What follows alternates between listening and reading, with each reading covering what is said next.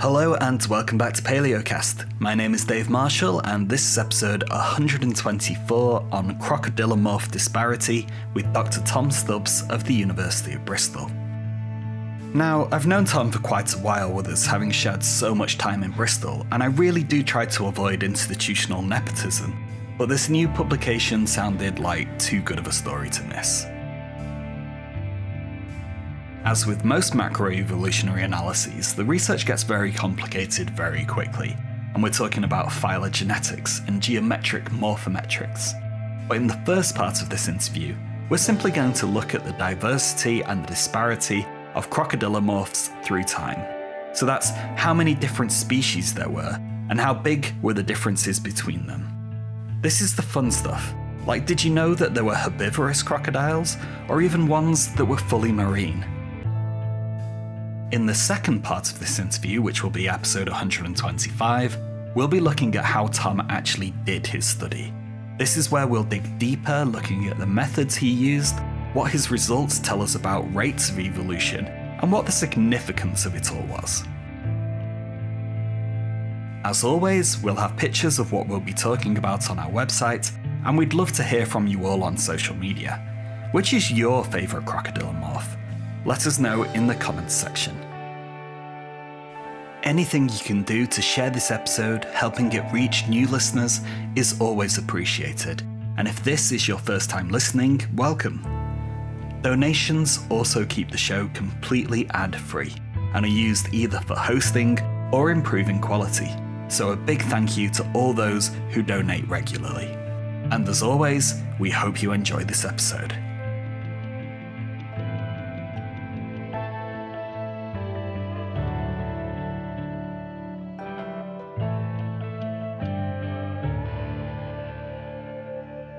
So, Dr. Tom Stubbs, welcome to the show.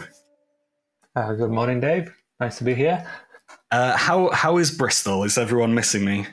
Yes, definitely. We talk about it every day. No, I shouldn't be sarcastic. No, it's mad. We were here for ages, weren't you? I've been in Bristol now I've been in Bristol for 10 years, which is mad, really. Yeah. My entire 20s, I've been in Bristol.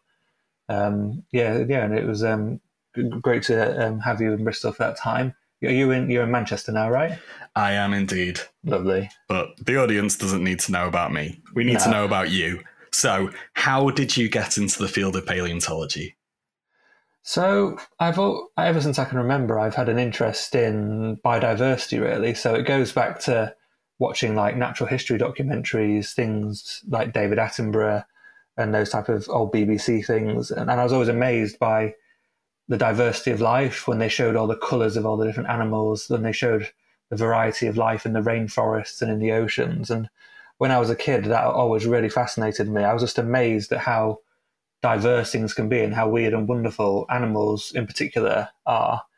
And that kind of stemmed into an interest in things from the past. So obviously there's lots of amazing animals around today, but once you start digging into the fossil record, then you see even more amazing animals and plants. So that's when I got interested a little bit more in extinct animals. And again, that stemmed through natural history documentaries and a little bit of Jurassic Park when I was younger. So that got me interested in things like dinosaurs and marine reptiles, pterosaurs. I was always amazed as well how some groups that are still around today had example extinct animals from the past, which are just things that you wouldn't expect. Things like giant penguins and giant flying birds, which are huge condor type things, which are absolutely ginormous compared to modern flying birds. So that all kind of culminated together in this interest in biodiversity and how it kind of rises and falls. So has that really been the focus of your research to date? Yeah, so I've worked on quite a lot of different animal groups, but the core of my research is looking at morphology and function across evolutionary trees and across time. So I'm really interested in where you see large amounts of morphological innovation across the tree of life and where you see it at certain time intervals. So morphological innovation would be like the origin of new forms, effectively. Yeah, the origins of new forms, whether that's entire elements such as the evolution of wings in birds or paddle-like limbs in marine reptiles, or just the evolution of biodiversity in terms of morphology and functional variation. I don't study so much numerical diversity, so like just counting numbers of species. I study more morphological variation, and that's what's always interested me. I've worked on lots of different groups. So my PhD was about marine reptiles. So most marine reptiles are now extinct, but they're things like ichthyosaurs and plesiosaurs. I've also worked on crocodiles, which is obviously what we're chatting about today. Things like dinosaurs and lizards and their relatives. But for me, it's not so much about the animal group. It's more about the questions. It's about identifying either times in the past where there was great amount of innovation, or parts of the evolutionary tree where you have great innovation as well. So can you hear that my cat's come to visit? Yeah, I could hear a purring cat. Yeah, that isn't going to get on top of your answer, so don't worry about that. Yeah, that's great. And he's going to get kicked off the table. Ready for my next question. Go on. Off you get. That was a nice soothing purr, but yeah, I get it can be distracting for you. Yeah.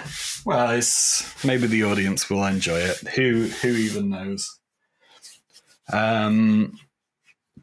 So is there anything particularly important about the groups that you've studied and the time periods that they were in that required additional focus, I guess?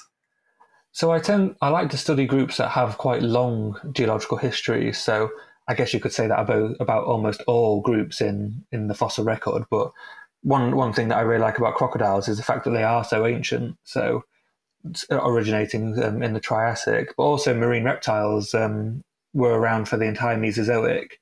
There are still some marine reptiles around today, like turtles. But yeah, I tend to like groups that transcend a great amount of geological time, because then you can track their rise and fall across major extinction intervals and see how they react, the ups and downs of Earth's history. So that's what really interests me, that kind of really big time scale. And in terms of groups, like I mentioned before, I'm really interested in lots of different animal groups, but most of my work has been on vertebrates, on tetrapods in particular. But I tend to like big toothy things like marine reptiles and crocodiles and dinosaurs, but also lizards and snakes as well. So yeah, I like being able to study morphology by capturing changes to these anatomies, and things that have nice big jaws and skulls are very interesting for looking at that type of thing. Guess who came back? Yeah, who's back? I think that he is going to be a constant presence in this. So your most recent study that was released just about a week ago now focused on the crocodylomorphs and their diversity. So can we start off by ascertaining what a crocodylomorph actually is and how many of them are alive today? So yeah, the clade crocodylomorph is quite a mouthful really, but what it generally refers to is crocodile line reptiles.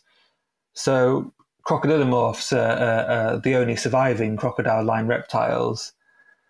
They originated in the Triassic, and they're a group of archosaur reptiles. So in terms of living animals, crocodiles are most closely related to birds, which is mad when you think about it. But both groups have a really big evolutionary history and a rich fossil record. So crocodylomorphs and birds can be traced back to the Triassic, to this large reptile clade called the archosaurs. And then down one line you have the crocodile line reptiles, and on the other line you have the bird line reptiles. So yeah, crocodylomorphs originated in the late Triassic about 230, 240 million years ago. Now that really rich evolutionary history is hidden really by their biodiversity today. So there's actually only 26 species. And although 26 species doesn't sound that bad, it's really, really tiny when you compare it to other equally ancient clades of kind of a similar taxonomic scale. So if you think about birds and the different bird families, so there's over 10,000 species of birds today. So compared to their sister group, their most close living relatives, they're not doing that great in terms of species numbers. And also, if you were to compare them to a more distant group like mammals, I think there's about 6,000 mammal species today. And also, if you compare them to things like lizards and snakes, there's about 11,000 lizard and snake species. So, yeah, they have this really rich history going back to the Triassic, but there's only 26 species now. So in this interview, I think we're going to have some running themes that is going to look at the difference between the number of individuals, the number of species, and then the differences between the species.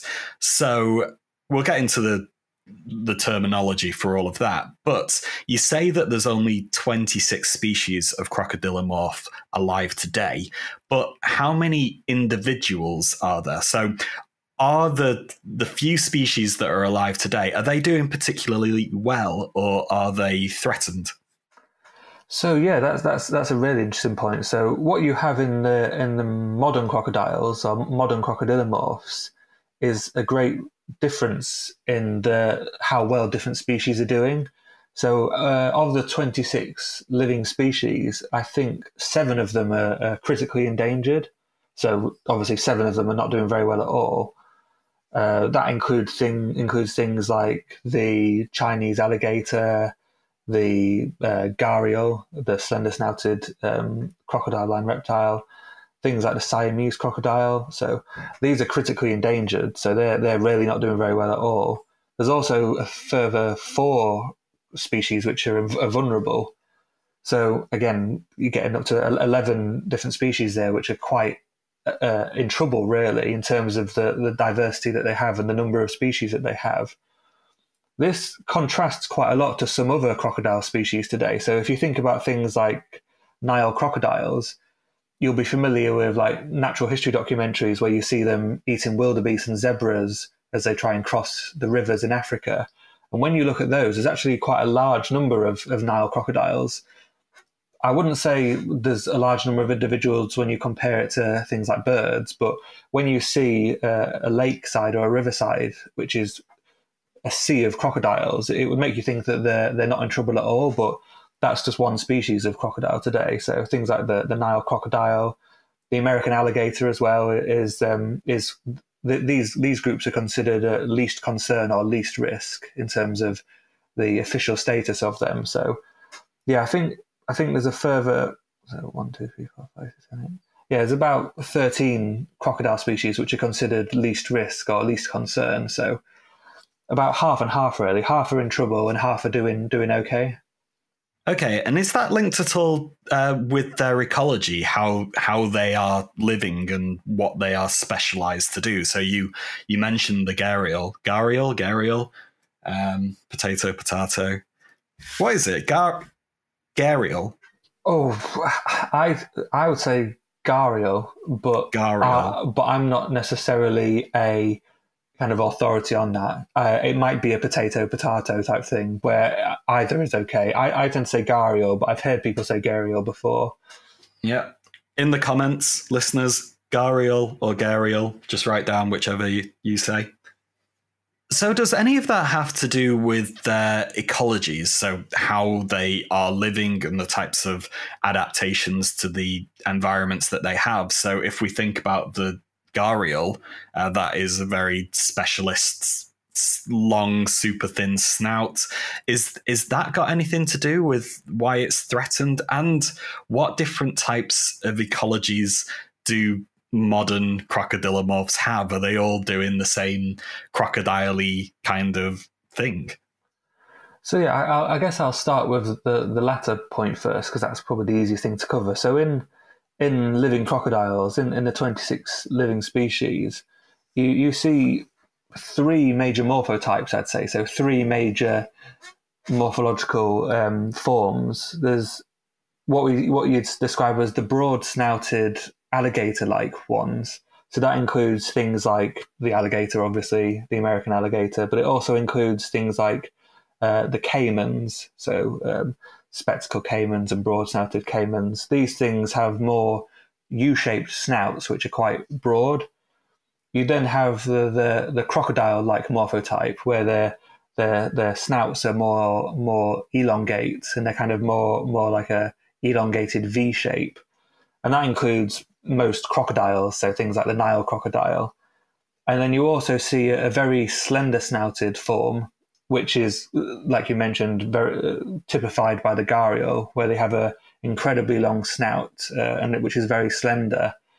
You also see a couple of crocodiles which go towards this morphology. So there's there's things like the Tomistoma, which is which has a long snout, and so within those three different morphologies, there's a clear ecological signal. So particularly in the latter one, in the slender snouted form, those crocodiles are more adapted to eating things like fish and small bodied prey. So you can't take an entire animal in your mouth with these slender jaws. They tend to pick up little prey, so small fish, maybe small mammals and small reptiles. Within both the crocodile snout and the alligator snout, they tend to eat whatever they want, really. So there are subtle differences in the function and biomechanics of those different snout morphologies, but they tend to just eat whatever they want. They're large predators, and they tend to eat large prey, typified again by things like a Nile crocodile chomping on wildebeest.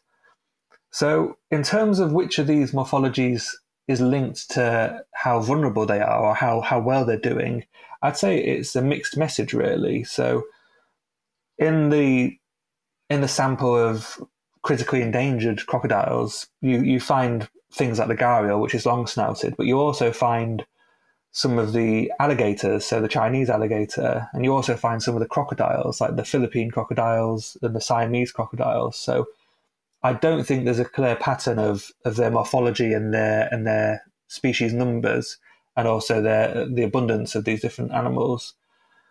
What I imagine it's probably more to do with is how geographically restricted they are. So a lot of the crocodiles that are in trouble tend to have quite restricted geographic ranges. Things like the Philippine crocodile, the Chinese alligator, Siamese crocodile, Cuban crocodile. They're all kind of linked to a very particular place in a very small geographic range. Whereas a lot of the other groups, like the saltwater crocodile and the Nile crocodile, the ones that aren't in trouble, they cover larger ranges in terms of their geography. So I imagine if there was a link or one thing that was linked to their species abundance, then it's probably that. It might be their geography rather than their morphology. So there are differences in their ecologies, but if we look at it relative to different groups, for instance, the birds again, which are turning to be a very good group to compare the crocodylomorphs to, are their ecologies particularly diverse? I would say no. So yeah, within crocodiles, they do show variation. So gharials eat fish, larger, broader snouted crocodiles eat whatever they want, but they're all what you would say semi-aquatic carnivores. So they all exist on shores and in rivers and in wetlands. There's only one marine crocodile, the saltwater crocodile, that goes in the oceans. So in terms of their ecology, of their feeding and of their habitat occupation, they're not particularly diverse today.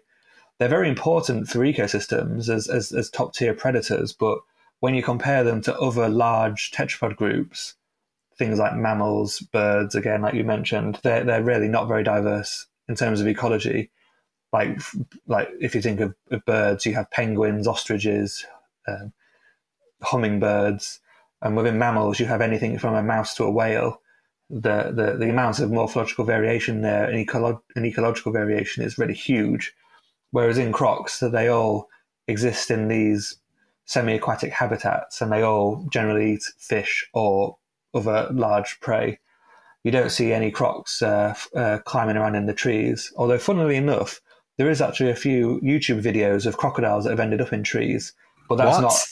Yeah, I think I've seen that before. I can't remember what type of crocodile it was, but I've seen a video of a crocodile in a tree before, and that's one of those things where animals have niches and have ecologies, but occasionally they do something really, really odd. And you don't see many crocodiles running around on land, but there is a species of crocodile that can actually gallop quite well. I think it might be the Cuban crocodile. There was a recent study about this. But again, that kind of galloping around on land is is a side point to their overall ecology, which is these semi-aquatic predators. And again, if you compare it to these other equally ancient groups, then crocodiles don't really do that much today. Well, today, maybe they did something a bit more different in the past. So let's have a look at some of the crocodylomorphs through time. So if we look back to the very first one in the fossil record, what was it like? And was it very different to the modern crocodilomorphs that we have today? Yeah, so that's a very important point. I should say as well, so throughout this chat, we might call them crocodiles, crocodile-line reptiles, crocodylomorphs, but the term crocodile in the literature has a very particular meaning. So that refers only to crocodilia, which is the larger clade that includes all modern crocodiles and their extinct relatives. But for the sake of us chatting, we can just call all crocodylomorphs crocodiles. Makes it easier. Yeah, it's one of those things where if you wrote it in a scientific paper, you'd get told off. But we can call them crocodile-line reptiles or just crocodiles, because most people know what you mean. But yes, yeah, sure. But yeah, so the earliest crocodiles or crocodile-line reptiles are from the Triassic, and they're very different to what modern crocodiles are like today. So there's a few examples. There's a Sphenocutians. Don't worry so much about the name of the grouping, but that's the kind of earliest group of crocodylomorphs, crocodiles, including things like Hesperosuchus and Dromaeosuchus. So these were around in the late Triassic, and they were land animals. So that's the main difference. They existed within terrestrial environments, and they lived alongside early dinosaurs, and they had longer legs, so they had more of an upright posture, and they would move around on land as terrestrial predators. And they were generally smaller, so they were maybe only 1 meter long or 1.5 meters long. So they weren't the large, lumbering, semi-aquatic animals that we see today. The earliest crocodiles, or the earliest crocodile-line reptiles, were these fast-moving terrestrial predators. Trying to think of a modern analogy, they were maybe kind of like a dog-like animal, obviously very different, but that type of size and that type of movement around on land.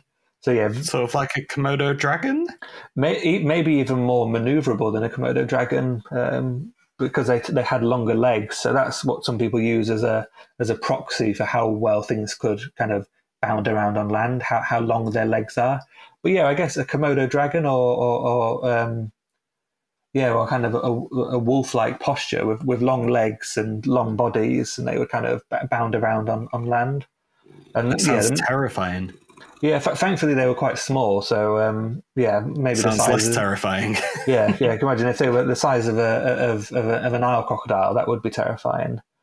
One thing we could add as well is that, so when we talk about crocodiles, crocodiles are a type of archosaur, and they exist. The earliest crocodiles existed at the time that other crocodile-line reptiles were also doing quite well. So crocodiles and crocodylomorphs are a subgroup of the crocodile-line reptiles.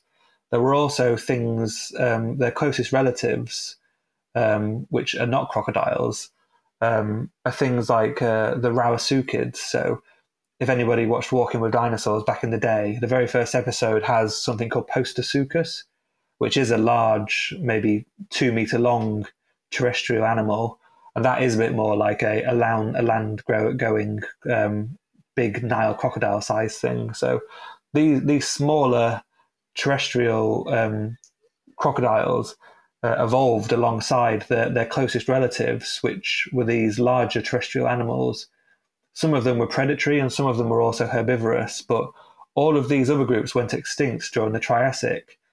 And the only group of crocodile-line reptiles that carried on was the crocodylomorphs, or the crocodiles, as we can shorten that too. Okay, and so we have our first crocodile now.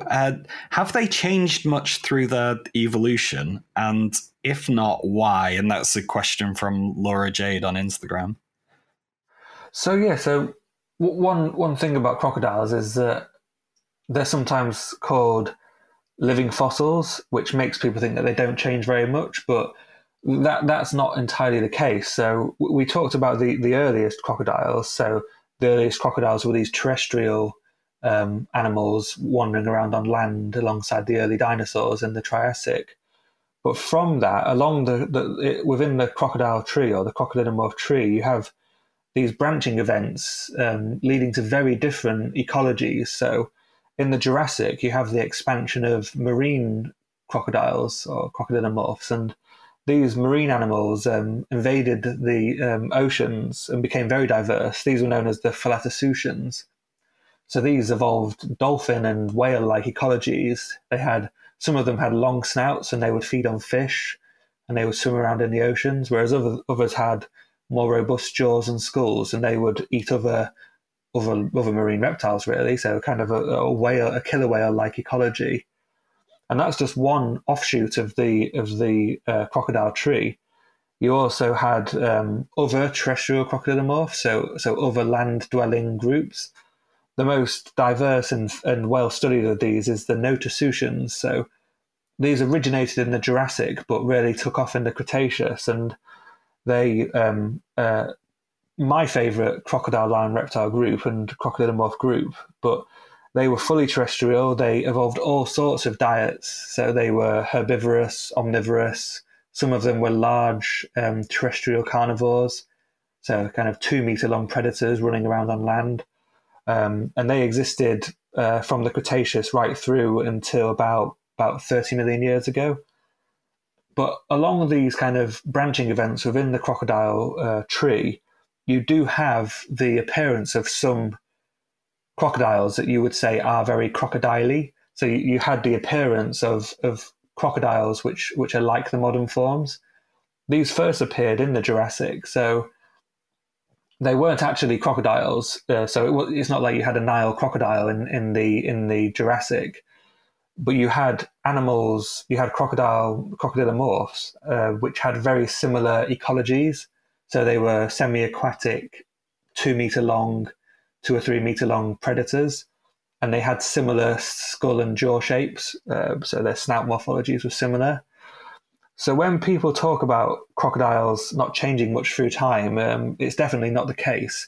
But what you do find is that you have crocodylomorphs from the Jurassic which look superficially like the crocodiles that we have today.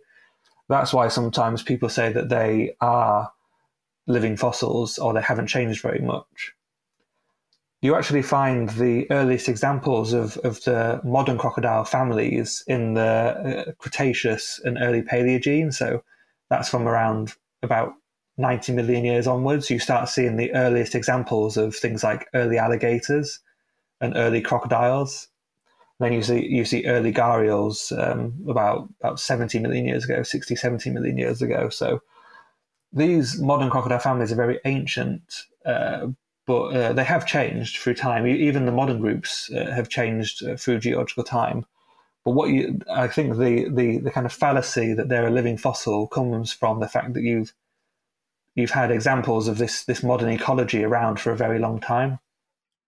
A question we got from I'm Alice on Instagram is, what is one weird croc that evolution saw fit but otherwise seems a bit silly? That's a great question. Yeah, so this is one of my favourite things about extinct crocodylomorphs, that there are some really, really odd ones. I guess to give one example, there was this extinct alligatoroid, so an extinct crocodile closely related to modern alligators called Murasuchus, and it had a really broad pancake-shaped snout. So it's kind of like a big duck-shaped snout. People sometimes call it like the pancake croc.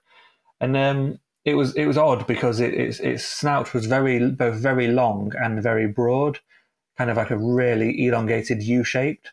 And linked to that, its lower jaw was also very slender. So when you think about that compared to modern crocodiles, it's extremely odd having this really long snout, which is also very flat, and having these gracile, very slender jaws. And this extinct alligator obviously had a very different ecology. It wasn't able to chomp down on things and crush on them. It was probably more of a filter feeder, or well, maybe not filter feeding, maybe like a sieve feeder. So it would maybe accumulate particles of maybe mud and sand in its mouth and kind of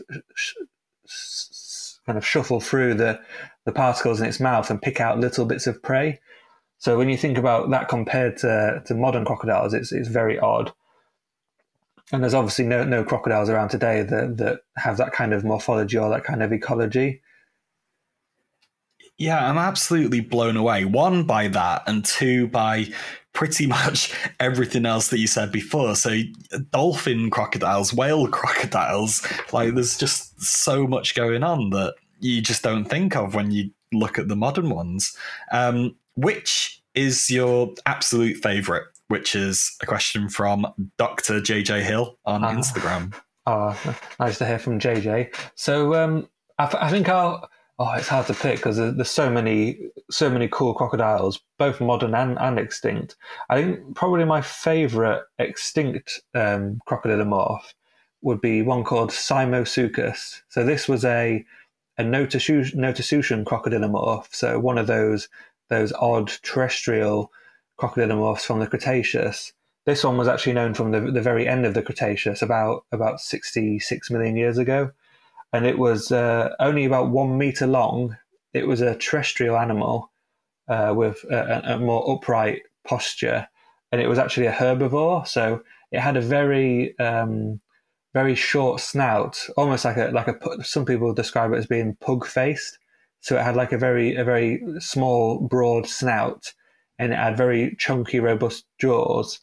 And in its jaws, it had these weird teeth, which studies have shown were clearly adapted for eating plants. So that's again very odd compared to modern crocodiles. But there's actually some quite nice reconstructions of this animal because it's known from really wonderful fossils. People have been able to make nice model reconstructions of what it looked like, and if you search for it, it really is incredible.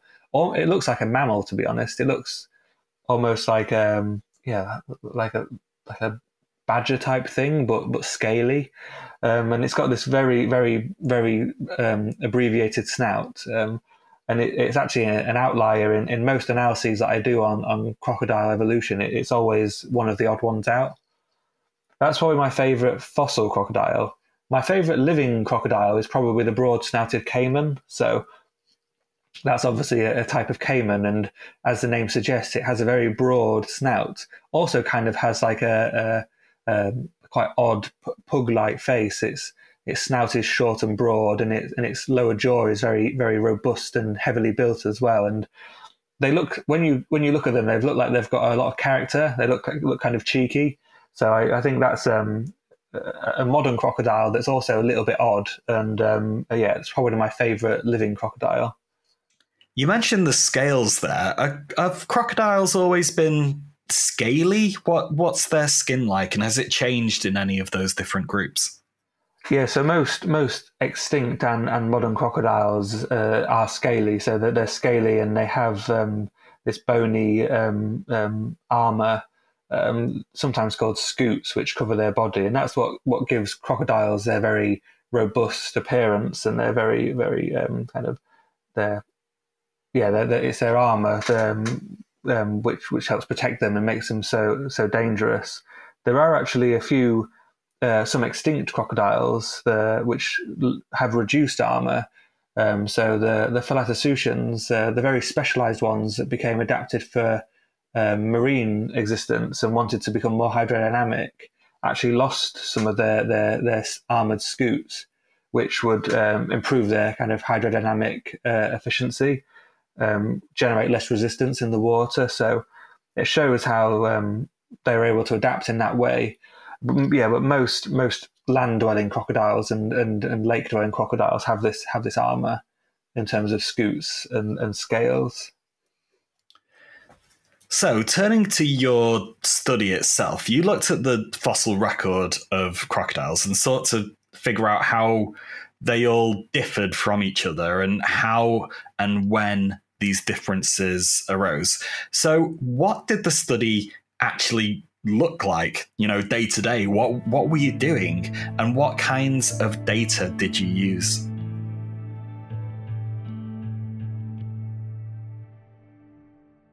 Paleocast was brought to you by Dave Marshall and Liz Martin Silverstone, with contributions from Tom Fletcher, Vish Venkat, and Elsa Pancharoli.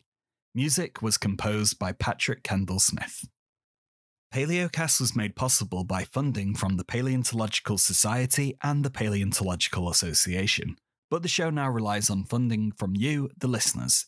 So, if you've liked this episode, please consider donating, and thanks to everyone that's helped out so far.